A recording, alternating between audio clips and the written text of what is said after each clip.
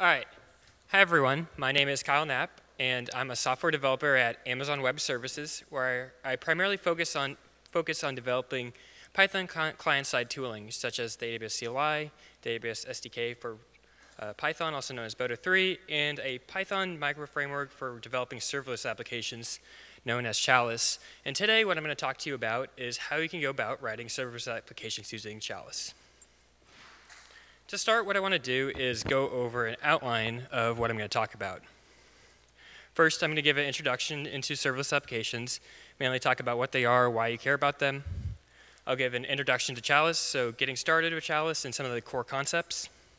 And then I'm going to go ahead and actually have a sample application show you how you can build it from the ground up using Chalice features. So before I talk about what exactly a serverless application is, let me talk about why you care about it and the benefits of serverless applications. To start, serverless applications mean you're not managing or provisioning servers, so that's less of a DevOps load for you.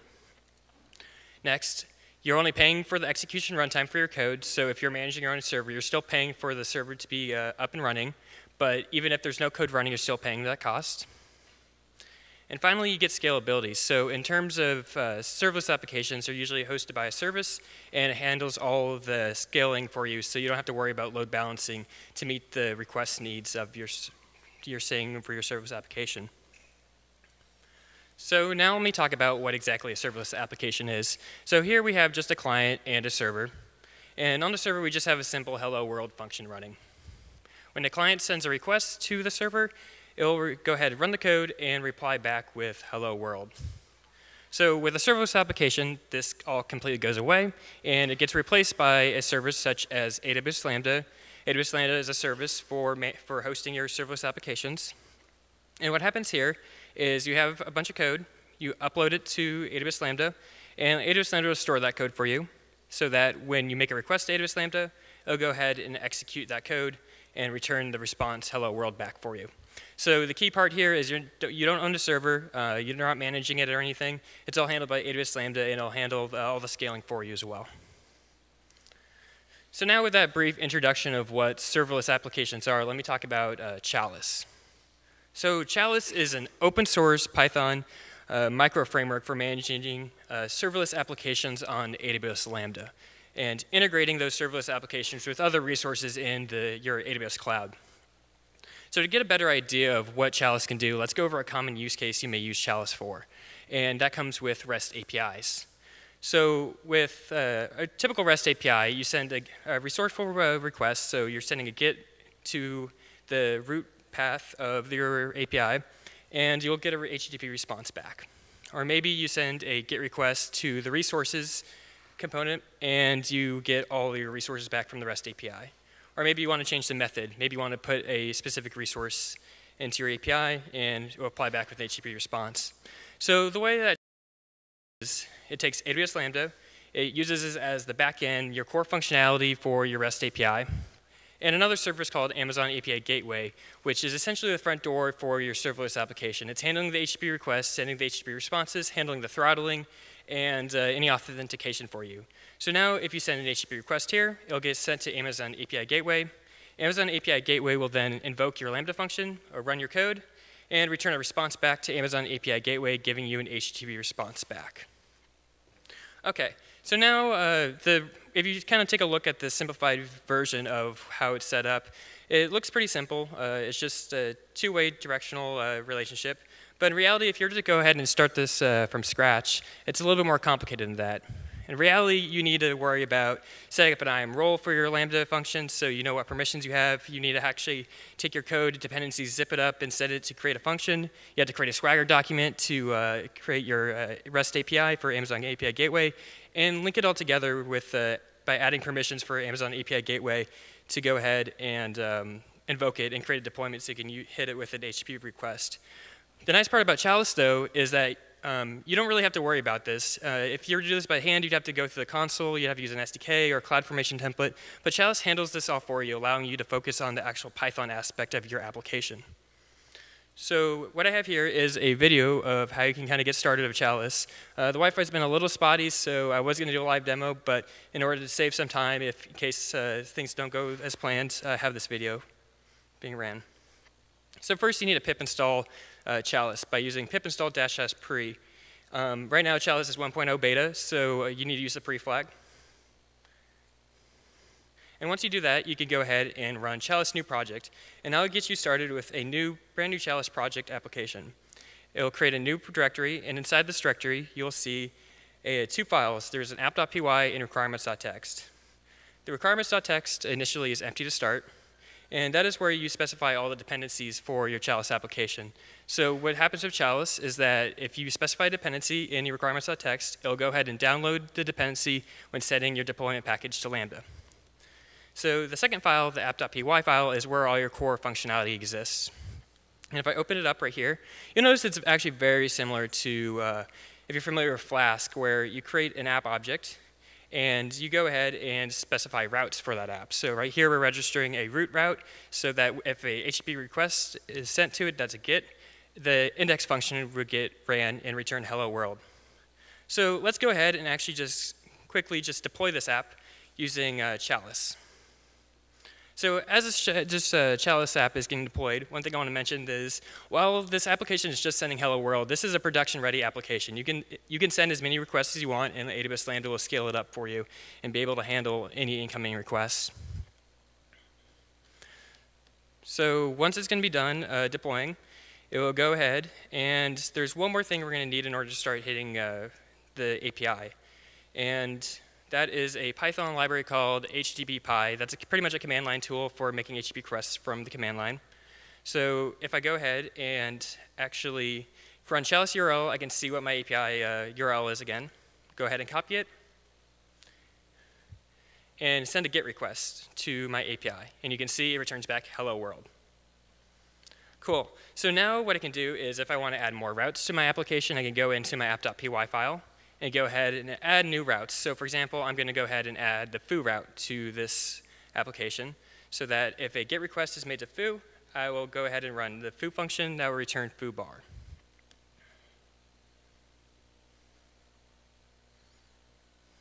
So now once I have that updated, I can go ahead and run Chalice deploy again. And that will update my Lambda function, and I should be ready to go in and actually start using this new update to my API. So now I'm going to get my URL real quick because I don't have it memorized, and I go ahead and paste that and add the foo component to my path. And from there, what I'll get is the expected response I want back. So it should return foo bar, which it does. So the two things I really hope you guys got out of this demonstration was how quickly you can hit the ground running using a Chalice application to start using just Chalice new project and Chalice deploy, and also the fact that Chalice is handling all of the AWS resource setup for you. So you don't actually have to worry about AWS. You just have to focus on the Python-specific logic of your application. So now what I want to do is go through some of the key components of a Chalice application, and by going over this sample app on the right. So what I have here to start is a app object that I create, and I register a bunch of routes to it. So let's take some sample HTTP requests and see how the app reacts. So here we're just sending a GET request to the root path, and what that will happen is it'll match up with this route, and therefore when AWS Lambda gets invoked, it will run the index function. Once it runs, it will return back hello world to the end user, and Amazon API Gateway will forward an HTTP response back saying hello world. So now let's take a GET to the resource hello. This will match up with this route here and run the hello EuroPython function. And once it's run, it will return hello EuroPython as a HTTP response back. Okay, so now let's actually look at something different now. So with this request right here, you'll notice that the exact path doesn't actually match up with any of the literals here in the app.py file. What will happen is it actually matches up with this route, and that's because if you provide a curly bracket in your path, it means it's a variable. So you can provide any value you want. In our case, we're just providing Kyle as the variable. So as a result, Lambda will run the hello name function, returning back using the name provided, and this name parameter is passed in using the variable in the path. And as a result, the value of name will be Kyle, and go ahead and return hello Kyle back to the end user's HTTP response. So the final one I want to talk about is the post. So with the post, what happens, you'll you'll notice that it uses the resource hello, but it doesn't use the second from the top function. That's because it's a post, and the route registered only allows for post if you use in the methods keyword arg. So by default, if you don't specify any methods, it will only allow for gets. So as a result, Amazon API Gateway will invoke this Lambda function with the post function involved. And if you're looking into the post function, you'll notice that it uses the app.currentRequest. That refers to the HTTP request that triggered the Lambda function. And you can get properties of the request, such as the JSON body. So for example, you'll have the value JSON body when you're actually invoking your function. So now that when you return, you'll notice that the JSON body matches up with the actual request. Cool. So that was just a brief introduction to Chalice. Let's talk about the main points I covered. One, in order to start a new Chalice project, you just need to run the Chalice new project command. It lets you hit the ground running and immediately deploy that. Chalice deploy, if you make any changes to your application, all you need to do is run Chalice deploy, and you can immediately start using it and sending HTTP requests to it. App.route, that allows you to run specific functions based off the HTTP request path or method that you sent. And finally, there is the current request property, which allows you to access the current request that triggered your function. So let's talk about the sample application part. This is the meaty part of the talk. In my sample application, what I did was I created a trivia app. So here is a video of me running my trivia app. If you're interested, you can go to that URL. It's a public S3 object or a bucket. And I'm going to go ahead and kind of demo this from the video. So here what happens is that the application will ask my REST API a specific question. So it'll give me the question and a list of possible answers to use. And what will happen now is let's try to answer this question. Hopefully everyone knows where they currently are right now. In case you don't know, we're in Rimini, Italy. So let's go ahead and select that answer. And then there's a separate API request that will now let you post the answer to figure out if you got it right. So of course, by posting the answer Rimini, Italy, we got that right. And we could go ahead and query for another answer on our REST API. So now here's the second question, asking about spaces, how many should be used for indentation. Let's say we're completely new in Python and we put none use tabs, which is obviously wrong. So the Chalice app will send a request, and it will tell you that you're wrong and you get the next question. So let's just say we've been answering a lot of questions and we want to keep track of our score, where we are. So we have this additional ability to go ahead and sign up as a user and be able to log in and keep track of our score over time. So I'm going to go ahead and add this as my username being Kyle, and then give it a password. And then from there I can go ahead and log in.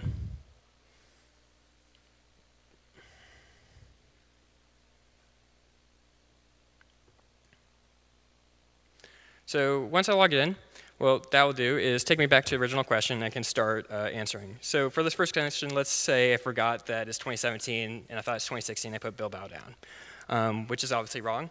Now let's actually get this answer correct. And once we submit 4 here, we should be able to go ahead and get the next question and see what our current score is. You can see that total correct is 1, total answered is 2. I can now say, let's say I want to take a break and go ahead and log out and resume later. So if I go ahead and log out, it will return to me back to the original question, and I can go ahead and log in again.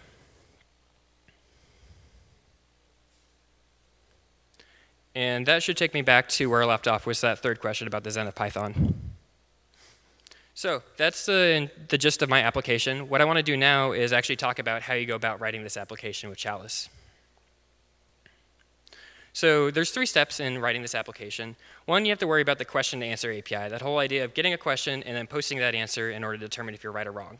There's the web application portion, so specifically the browser logic to make sure that you can work in the browser. And then there's 3rd step, which is authentication users, so being able to handle registration, login, and being able to track user score.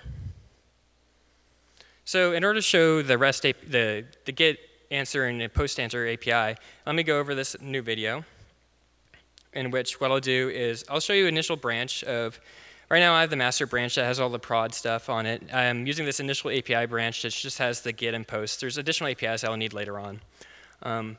But to kind of show you Chalice deployment, what I'm going to do is deploy this branch to AWS Lambda and API Gateway.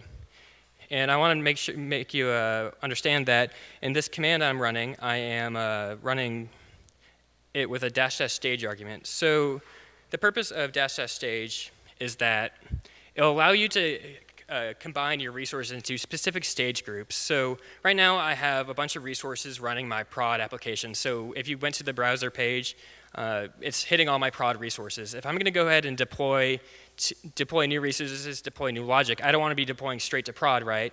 I want to be deploying to some other stage that has all the resources isolated. So that is what I'm doing here, and then once I feel comfortable, I can go ahead and deploy it to prod. So in order to hammer that point home, all I have to do is run Chalice URL with a stage URL to show that the actual URI that I get back is completely different from what the dev stage is. So now let's actually get into the question and answer part of the API. So if I want to actually go ahead and get a question, I go ahead and copy this URL in, and I add the path components questions and question ID. So in terms of how we do questions, you have to provide a question ID. They start at 1, increment by 1 each time. So by running a get on this URL, you will get the first question for the trivia application. So when we run a get on that, you'll see that it returns back that EuroPython, where it's being held, and the possible answers they can use. It didn't reply to an answer back, so you're going to have to go ahead and post this answer. We allow for a post to the same URI, and then what we're going to do is include a JSON body in this post for our server to be able to figure out what the correct answer is. So we provide the answer key and the actual answer, and once we actually go ahead and post this, it'll tell us if we're correct or not, in which we were correct. In the case where we submit a wrong answer, it'll do a similar thing. But so let's say I put down Bilbao, Spain instead for this. And what will happen instead, it will just tell you, all right, the correct answer is actually Rimini, and you got your answer wrong. So let's go ahead, now that you have an idea of how the REST API looks, let's actually go talk about how you'd go about doing this. So let's imagine we have our getQuestion API. We have a question table that has all of our questions. In order to set up a REST API for this, all we need to do is stick Chalice application in between the two, so that if you send a GET request, it will be forwarded by Amazon API Gateway to AWS Lambda, which will read from the question table and return the information back to the user as an HTTP response.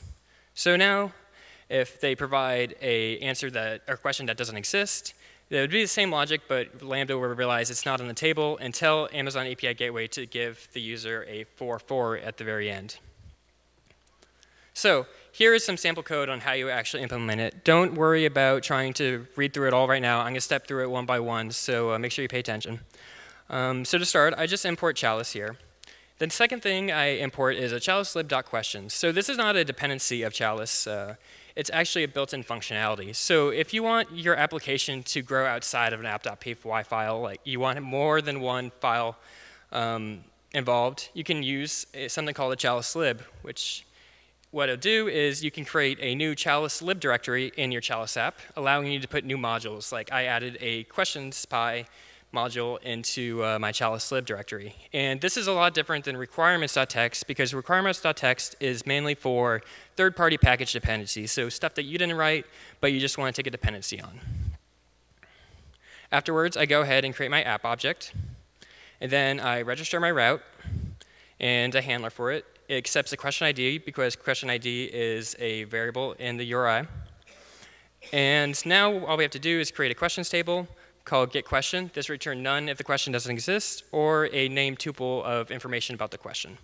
So if the question doesn't exist, we're going to go ahead and raise this chalice.notfound error. So Chalice has a bunch of built-in exceptions that allows you to raise it in your code, and Amazon API Gateway will propagate the specific status code back to the end user. So by raising a chalice.notfound error, you will raise a 404 to the end user. So now after all that's been gone through, we can go ahead and return the question ID if it was found. So the post side of it is very similar to the get. All you have to do is in AWS Lambda, once you get the question back, is determine if the provided answer is correct. And if it is, go ahead and return true to the end user. So here again is the code required to do this. Don't worry about reading this all through right now. I'm going to step through it again. So to register the route to start, we use the same path as before, but instead we specify a post. The last route we registered was only a get. So now we go ahead and create our function handle, in which we accept question D as a parameter because it's a variable in the path. And then from there, the very first thing before we do any core logic is to make sure that the answer is actually in the JSON body. And if it isn't, we raise another built-in Chalice exception, which is the bad request error. This will raise a 400 error to the end user in terms of an HTTP response. And then from there, what we can do is do some of the more core logic and figure out what they provided and get the actual question. Make sure that the provided answer is a list of possible answers. If it's not, let's go ahead and raise another bad request error, another 400, and tell them you need to provide an actual answer out of the list of possible answers. Once all those checks have been complete, what we go ahead and do is return, if they're correct, what was a provided answer and the actual correct answer. So that was the question and answer part of the API. Let's talk about what we kind of learned in this section. First, we talked about Chalice -- stage, so the idea of being able to group your resources into different stages so you don't interfere or deploy over your existing resources. So if you wanted to experiment with a dev stage, you can keep your prod stage running and not have to worry about deploying over what you had previously deployed. We talked about Chalice exception handling, so raising a built-in Chalice exception to go ahead and propagate a specific status code you want back to the user. And we also talked about Chalice lib. So if you want to outgrow your app.py file, you can go ahead and create a Chalice lib directory and create your own modules inside of that. So now that we talked about the question and answer API, let's talk about the web application portion of it. So for the web application, there's two things we're going to have to worry about. We have to add ability for cores, and we're going to also have to get an SDK to be able to interact with our API in the browser. So with cores, right now what I've been doing is just making API requests with my laptop to my REST API. I don't really have to worry about cores. But the minute I put a browser in there, we have to worry about data security in terms of making cross-domain requests. And to do that, we have to abide by cores. And here's an example for a simple GET request. What happens here is that when we send a GET request, it will send the same response back, but we'll also include this header right here, the access control allow origin header, which specifies what origins are allowed to read this resource. In our case, we just provided a star, meaning any resource can. If the request gets a little more complicated, maybe it's a put or has some extra headers, the browser will also send some pre-flight requests in terms of an options HTTP method. And in order to do that, it will determine what permissions it has to send in this request. So specifically, the server will reply back with what headers you can reuse in your request, what methods you can use in sending it, and also what origins are allowed to access this resource. In order to enable this in a Chalice application, it's quite simple. You just add cores equals true. That will give you all the default values. It'll get you a star for the allow origin. It'll give you a preset of headers. And any methods that have been labeled as cores will also add that to the enable methods, or allow methods for the cores headers. If you want anything more specific, you can go ahead and run it with cores config instead of a Boolean, and you can get specific values that way as well. So now what I want to do is talk about generating SDK. So the front-end application I have is all written in JavaScript. Don't worry, I'm not going to show you very much JavaScript. This is a Python conference. I'm way more confident with my Python abilities, so I'm going to spare you guys of that. But with the Chalice Generate SDK, what it allows you to do is generate a JavaScript-based SDK to interact with your API. So here is an example of how you go about doing it. So all you need to do is just run Chalice generate SDK and specify a directory. And what's going to happen here is that Chalice will make an API request to Amazon API Gateway, and Amazon API Gateway will go ahead and generate your JavaScript SDK for you. Chalice will then download it and unzip it in the directory that you specified. So now if I go ahead and CD into this directory, you can see the different files I have available to me. And you can see that I have a API Gateway client JS file. And under here, you can see some client code, Let's look at the more specific things related to our application. So for example here, we have our invoke URL. You can see this is exactly the same as our dev stage. So this is the URL we're going to be hitting in the end. Then if I skip along a little bit to later on in the file, you can also see some of the methods, so some of the routes. So you can see here, this is just the questions. So this is the get question part of the API. This allows me to get my information about a question. So that's it in terms of how much JavaScript I'm going to show you, but it just gives you an idea of how you can have easy access to your API from a front-end application. So continuing on, let's go ahead and talk about the last piece that we need in order to complete this application, which is authorization and users. So in terms of authorization and users, the one thing, if you remember from the sample application, there was the ability to log in. There was the ability to register yourself and be able to keep track of your score and where you've been. So Chalice has a bunch of different authorization options available to you. There's, of course, none, which we've been using the entire time. We don't have to be authorized to use our APIs. There is IAM Authorizer, which is using AWS credentials and Amazon SigV4 signing to give authorization. There's Cognito User Pool Authorizer, which is using Amazon Cognito, which is a managed service for managing users and user pools and handling credentials and login and registration and whatnot.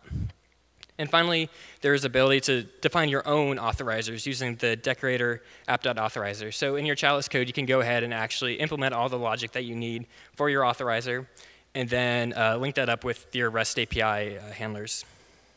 For this application, I'm going to be using the Cognito User Pool Authorizer, mainly because Amazon Cognito User Pools gives you a lot of functionality right out of the box. So mainly, it's to be able to manage users, so it's to be able to manage all the user data there and handle login and registration all for you. It provides SDKs for user registration login. So in my front-end application, it's just a simple function call to get my credentials or to register a new user. And it also provides AWS Lambda triggers. So while it provides an out-of-box solution, if I want to customize it all, I can create Lambda functions that will customize the process in terms of how a user signs in or registers himself. So in order to talk about how an authenticated user answer would be, let's talk about the anonymous one first. So here's the setup for the anonymous one. If we want to actually add an authenticated answer API, we go ahead and add the user component here. And in adding the user component, we need two more resources, one being a user table. We also need Amazon Cognito. So in terms of the workflow, in order to actually keep track of the user's answers, we need to do the following. First, the client will have to make a request to Amazon Cognito using their username and password to authenticate themselves. Once they've been authenticated with Amazon Cognito, they go ahead and return a JWT token back to be used in subsequent requests. And from there, you can go ahead and post your answer, but notice that there's an authorization header included that matches the exact same JWT token, and the Amazon API Gateway will then check to make sure that they're authorized and go ahead and invoke the AWS Lambda function. AWS Lambda will make sure that what their answer was correct, and based off the result, we'll go ahead and record that in our user table, and finally return that HTTP response back to the end user. So to actually implement this, here is sample code on how you do it. I'm going to step through this one by one again, so follow along. Here, what I have is the pool ARN. So the Amazon Cognito user pool, I set this up prior to any Chalice deployments. And the pool ARN is essentially the identifier for this pool. And from there, what I do, create a Cognito user pool authorizer. So I provide my pool ARN to that to have an authorizer that I can then take in my route and assign it as my authorizer. So any request going through this route has to have Cognito user pool authentication in order for it to pass through. So now from there, what we'll go ahead and do is create a function and go ahead and run the answer question function. If you remember from before, answer question comes from just the anonymous post questions question ID route. Once we have the answer data, we need to actually figure out who the user was that just answered that question. And in order to get that, what we can do is go ahead and run this helper function called get authenticated username, which uses a property on the current request object, which is the context. The context provides information about what exactly triggered my Lambda function and just information about it. And if I open this up, you see I get a big JSON dictionary. I actually shortened this dictionary because if I didn't, it'll fill up the entire page and it didn't have any room. So I shortened it just for the specifics that we want. And specifically what we want is the Cognito username out of it. In this case, the username was my username. So another point I want to make out to you is that ideally, if you're keeping these in a database, you probably want to be using the sub token. This is a uniquely generated ID by Amazon Cognito. So if you're trying to add these users to a user pool, you probably want to use that as a primary key. But I'm just using Cognito's username for simplicity and reading for this talk. So now I go ahead and create my user table. I update my user score and return the answer data, which came from the answer question. So now that we have login all handled and keeping track of user score, the one thing we haven't covered is how do we handle registration of users. So like I said before, Amazon Cognito provides to you a out-of-the-box solution, but you may want to customize it. In my case, I actually wanted to customize it. Specifically, in terms of registering a new user, usually you sign up and then you have to do a confirmation of the user has to then confirm themselves. I wasn't particularly interested in doing a confirmation, so I wanted to be able to disable that. A second thing I wanted was that immediately after a user registered, I wanted to keep track of them in my DynamoDB database. I did not want to only have access to users that have just answered a question, because that's the only way I'd be able to track it by adding them when I invoke the Lambda function. So in order to do this, I add 2 more Lambda functions, one Lambda function for auto-confirming functions, for auto-confirming the users, and another Lambda function for actually adding users. And the way it works now is once you register, you send your username and password to Amazon Cognito, and Amazon Cognito will start the registration process.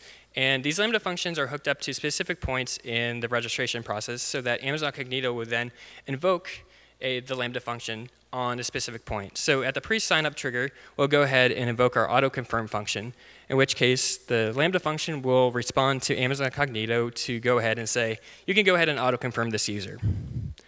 After they've been signed up and confirmed, there is another trigger called the post-confirmation trigger. And with the post-confirmation trigger, what we'll do is have the Amazon Lambda function go ahead and actually add the user to our table. It will return back a response, and Amazon Cognito will tell the user, you're all signed up, you're good to go. So the auto-confirm function, it's not very difficult to do this. All you have to do is in your app.py file, go ahead and add this function right here. So this is a little bit different than you've been seeing previously. We've been using routes as a decorator. This time we're actually using the Lambda function decorator. So what that means is a standalone Lambda function. So it's not connected to any API gateway. So you can't actually make REST APIs to it, requests to it. And it's also isolated from your API Lambda, all the logic that's handling your routes. So this function now accepts 2 arguments. There is the event and context. The event is usually a dictionary that has all the parameters that triggered this Lambda function, and the context has information about how the Lambda function got triggered. If I actually look at the event here, you can see the different information I have available to myself for this pre-sign-up event. And specifically what I'm interested in is telling this auto-confirm user value of false and setting it to true. And after that, I'll go ahead and return the event, this entire thing, telling Amazon Cognito to skip the confirmation sign-up, the confirm sign-up step. So in order to add a user now, this is not too difficult either. All you have to do is add another Lambda function here. And like I said, like it did in the last one, the Lambda function is a standalone Lambda function because it's using the Lambda function decorator. So it's not connected to Amazon API Gateway. And the event that it adds is, the event that it takes in is this event here. And out of this event, I can get information such as the username, which will allow me to go ahead and add the user to the user table. I can go ahead and return the entire event to Amazon Cognito, and then that's all it takes for the entire registration process to happen. One thing I also want to mention before is that after these Lambda functions deployed, I have to go ahead and add these as triggers to my existing user pool. It's a one-time setup thing, but I'm using Chalice mainly here so I can handle the deployments and updates of my Lambda functions in my Chalice application because it makes it very easy for me to update it. So going back to the outline, let's talk about what we learned in this section. We talked about how to use Amazon Cognito to give authorization for your Chalice application. We talked about app.currentRequest.context, so being able to get information about your Lambda function and how it got invoked. And then finally, we talked about the app.lambda function decorators, so being able to set up a standalone Lambda function that is not connected to Amazon API Gateway and just runs by itself. So given the time constraints, there's some other Chalice features I really wish we got to talk about, but unfortunately was not able to. One feature being the app.schedule decorator. So this is like the Lambda function decorator, but it's cool because you can essentially have cron jobs running for your serverless application. So every X minutes, every X hours, or a specific day of the week, you can have a Lambda function run. So that's very convenient. Another one is dependency management. So if you remember before in the intro demo, I talked about requirements.txt and how it downloads all the dependencies you need for you. While that's pretty straightforward, but when it comes to C extensions, it gets kind of complicated. Because with AWS Lambda, its underlying operating system it's running on is Amazon Linux. So if you send up a compiled version of the C extension that isn't compatible with Amazon Linux, you're going to have a lot of problems when you're Amazon and your AWS Lambda function. The cool part, what Chalice will do, though, is it will actually download wheels for you that are compatible for Amazon Linux, unzip it into your deployment package, and go ahead and allow you to run that in Lambda. So, for example, if you're doing your deployments from a window machine and you had a dependency on NumPy, for example, it'll go ahead and download those wheels for you that are compatible for Amazon Linux and go ahead and include that in deployment package so you can have NumPy run your Lambda function. It doesn't matter the operating system. So, last thing I want to talk about, additional Chalice feature is the AWS IAM policy generation, which what it allows you to do is, if you remember from the very first, one of the first slides where we're talking about the setting it up from scratch about the IAM policy. So Lambda needs a bunch of permissions in terms of if you're going to access other AWS resources. What Chalice will do is scan through your source code, determine all the operations you're using, all the AWS resources you're using, and actually generate that IAM policy for you. So you don't actually have to worry about that part of the Chalice, the Lambda deployment part. So now let's start wrapping this up. The one thing I really hope you guys got out of this talk was the benefits of using Chalice. From the beginning, it showed how it's easy and it allows for easy and fast-paced app development. So from Chalice New Project, you can get quickly started and deploy that application and quickly iterate on top of it. There's not a lot of boilerplate code you need to worry about in deploying your Chalice application. I think in the end, my app.py file for this entire application was less than 100 lines of code, so that was really nice. Another point is it handles all the AWS resource management for you. So it provides a nice abstraction on top of all the AWS Lambda and API Gateway stuff. So you don't actually have to worry about that. It'll handle it all for you. So you can just focus on the Python-specific aspect of your code.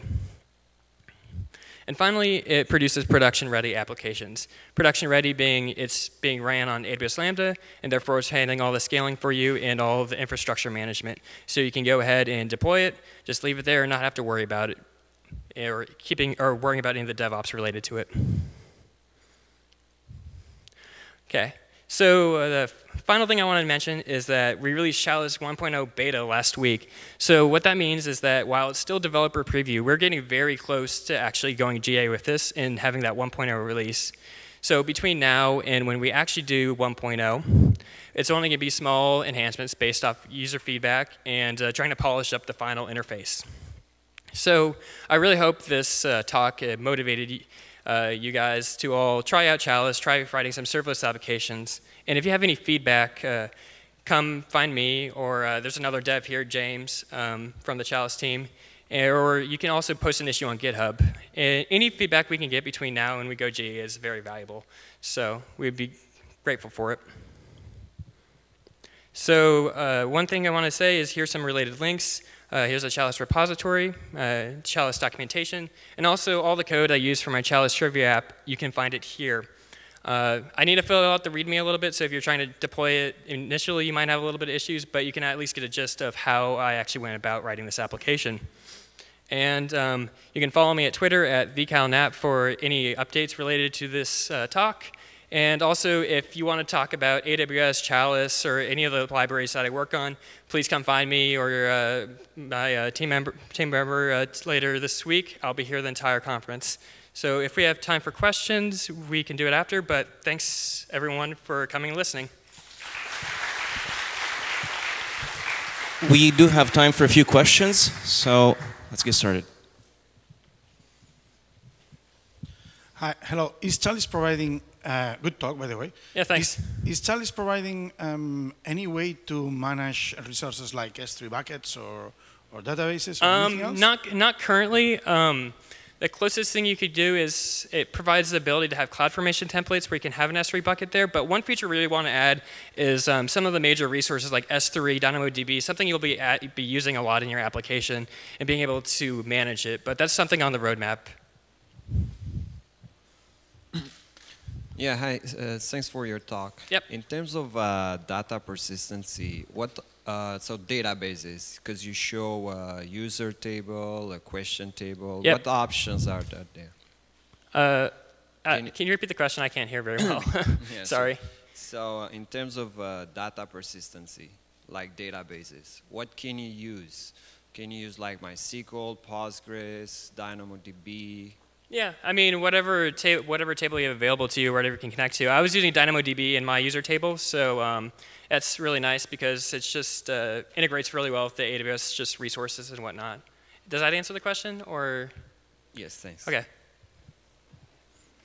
Yeah. Hey, thank you for the talk. And what about testing? Because yeah. the code you showed was really, really tight coupled. And oh, sorry. What about testing? Yeah. So in terms of so in terms of testing, you can go ahead and you can go ahead and just test those general the general handlers.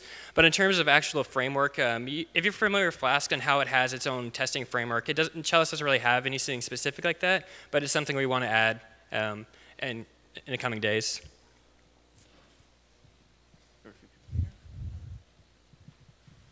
Thank you for the talk. Yep. Very nice slides in comparison Thanks. to what we've seen yesterday.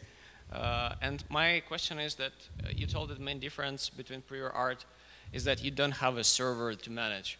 But like if you take Elastic Beanstalk, for instance, you also don't manage anything. You just upload some artifact with like which speaks WSGI. Yeah. And that's it. Like, what's the difference? And Okay. serverless itself feels like a little misguiding because like, Yeah, you so have I mean, server on demand, but you yeah, actually I hear what you're saying. So the thing with the Elastic Beanstalk is that you still have the application up and running, but with if you're using AWS Lambda though, you're only paying for the execution runtime. So you still may have your Elastic Beanstalk application still going, and you're still paying for that resource. But with AWS Lambda, you only have to worry about whenever it gets executed.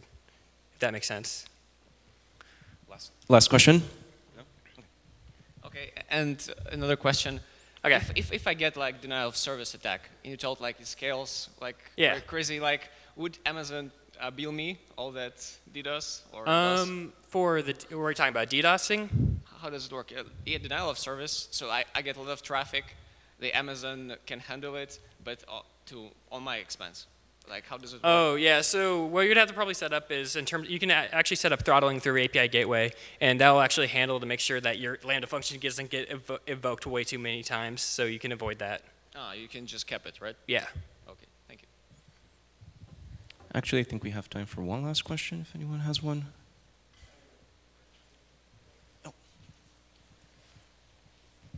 Hey, thank you for the talk. Yep. So I just looked it up on the internet, and it seems like there are some limitations. Well, of course, it's everywhere. And it seems like you can have only 1,000 parallel threads, like threads and processes executed for one function, one Lambda function. So my question is, what if you need to serve more than 1,000 QPS? Can you repeat that again? I didn't catch the last part. Yeah, Sorry. so basically I looked at the Amazon website talking about restrictions. So there are limitations. You can run, I think, 1,024 threads and processes for one Lambda function in parallel at the same time. What if you need to serve more than 1,000 QPS? I believe that's just sorry. So I believe that's just your cap on terms of Lambda functions. In terms of having it invoke, I believe that's not the limit, is it? Well, that's what I what I've seen. Maybe I misunderstood it. I'm pretty sure you can only have 1,024. I think that's what the current limit is of just simultaneous Lambda functions going. Like they're separated. They're separate ones. Oh, okay. So it's not like Chalice will have the same Lambda function for your API, so you can hit that as much as you want. There won't be an issue with that. Okay, makes sense. So it's not invocations. Okay, cool. Thanks. Yeah. All right. Thank you, everyone. All right. Thanks.